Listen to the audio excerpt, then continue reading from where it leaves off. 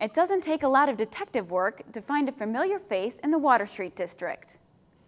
The 9-foot-tall statue of crime fighter Dick Tracy has been returned to downtown after taking a one-year sabbatical. The 2,000-pound bronze sculpture was removed from the area and placed in storage back in September 2015, when the Water Street construction moved in. Now that it's nearly complete, he has a new home in the heart of the district, just outside of Hotel Indigo. It's a fabulous location. It's visible from across the river. It's visible close up. I think it's accessible in a way it wasn't before. And it should be a lot safer this time with regard to the height of the river. While Dick was away, he got a bit of an overhaul, with some interior reinforcement added to make him more substantial. His exterior finish will be restored by Reed to its original colors and then resealed once the weather improves.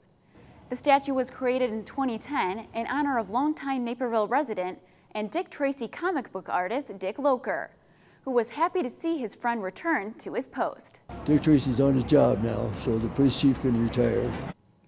While the finishing touches are being done on the construction in Water Street, a wooden box will be placed around Dick Tracy to keep him safe.